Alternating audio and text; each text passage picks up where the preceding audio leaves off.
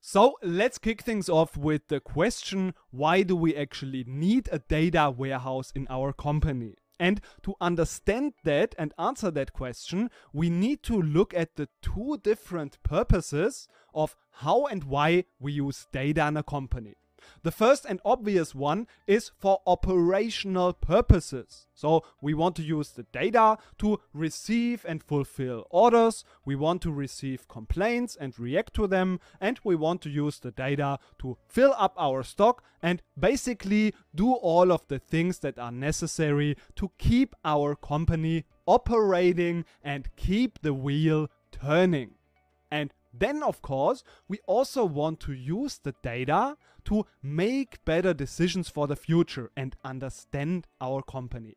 So in here we want to have answers to the question like, what is the best category that we are selling products in? Or what is the number of sales that we have this month compared to last month? And of course, very importantly, what can we do to improve things in our company? So basically in here, we now want to evaluate the performance and make better decisions in the future. So while we have the operational data keeping, which we use to keep the wheel turning, in the analytical data processing, we now want to watch how that wheel turns and what we can improve in this company. So this operational data keeping is also referred to OLTP, which stands for online transactional processing. And analytical processing is referred to OLAP.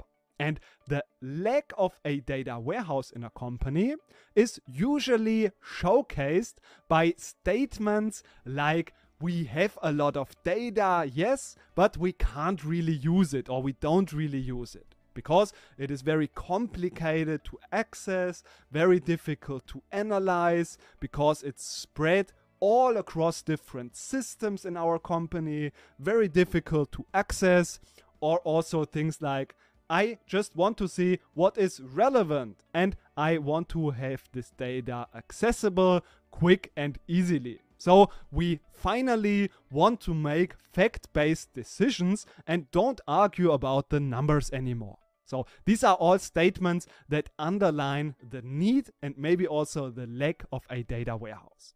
So since we have those two different purposes, we also have very different requirements to those systems. So while in the operational data processing, we usually process one record at a time to keep the company operating, and we also usually want to enter some data or edit some data, and usually we are only concerned with current data. And for this reason, we usually don't keep a very long history of the data.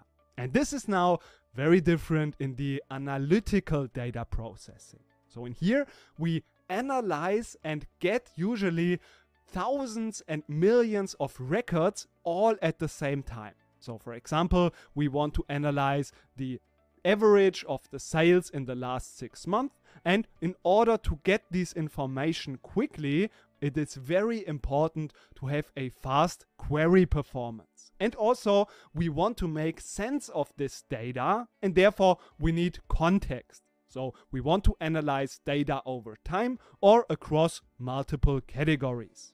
And since we have those very different requirements, it makes a lot of sense to keep those different systems separated. And a data warehouse now is there to address the analytical data needs. So this is basically what a data warehouse is. It's a data location that is used for reporting and data analysis purposes. So that's basically the simple statement and definition of a data warehouse. But now in the next lecture, we want to understand things a little bit more and dive a little bit deeper in understanding what a data warehouse is.